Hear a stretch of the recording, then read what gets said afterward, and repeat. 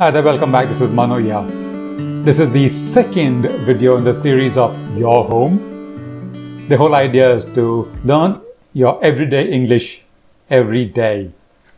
So, in the previous video, we looked at a few words, vocabulary that we need to know to continue with this program, to this particular lesson, let's call it. Today, what I'm going to do is I'm going to give you what are known as collocations. Why are collocations? What are collocations in the first place? They are two or more words that always go together, like they are married for life. For instance, I'll say, I'll do my homework. I can never say I'll write my homework, I'll read my homework, I'll make my homework. No, you do your homework every time. So if you say, I'll write my homework, the listener is going to feel like he's eating into a sweet apple and suddenly he bit a worm. How would you feel? Bad, right? So, if you have a collocation, use it. So, it's important that we learn the collocations, but I can't give you all the collocations that I use in the English language. There are uncountable number of collocations. But again, we need to know that there are collocations, and when we listen or read something, we need to pay attention to that. And you grab the collocations that you get. Collocations help us speak more precisely. That's one of the elements of English language. Collocations are very important. You cannot live without them. It's as simple as that. Okay, right. So, let's talk about this house. Say your brother is going to get married, right? And he needs a house to live in. So what do? As a family, you pitch in. You build him a house. Note, I said you build him a house. I didn't say you build a house for him. So we look at the way we can build him a house. Broadly speaking, I'm not an architect and this is not a lecture on architecture. But we'll see how to do it. We will prepare what's known as a schedule. What's a schedule? A schedule is a document which has the things to be done and the time or the date by which they are to be completed, and there is a title to that document as well. These three things together make it a schedule. Title, tasks, and time. TTT. They make a schedule. So let's make a schedule for building the house. What's the title? Schedule to build a house. Now, what do you do to build a house? How do you start with it? You need a plot, right? So you don't have a plot, then you buy a plot. Let's start with that. You buy the plot. Then what do? You want a house. How would the house look like on paper? Somebody has to draw that house, right? That's the layout. So what do you do for the layout? Can you make a layout? Yes, we can, but the best person would be an architect. So you go to an architect and say, hey, look here, Mr. Architect or Ms. Architect, I want a house like this. You help me out. And they'll draw that layout and they'll give you a blueprint of that. That's a copy. So once they finish the layout, what do you do when you go and tell him, look, I want this from you and this is your fees? Here's it.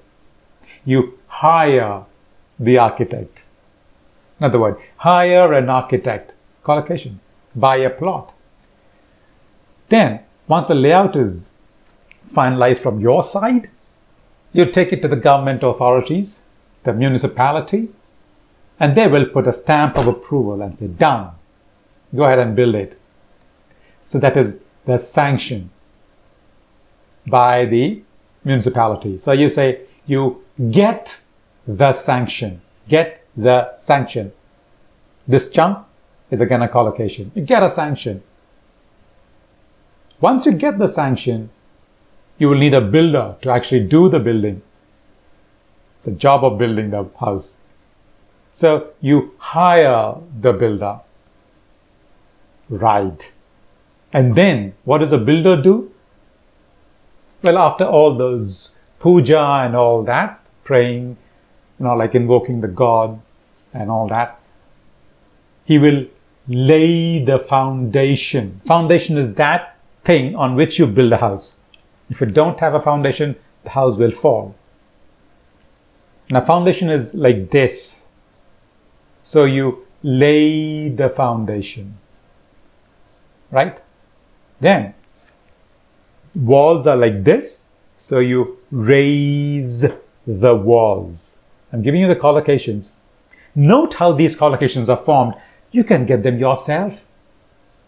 Quite easy. Now, walls are raised. We learnt yesterday that the doors and windows are inside the wall. So he will raise the wall and he will put in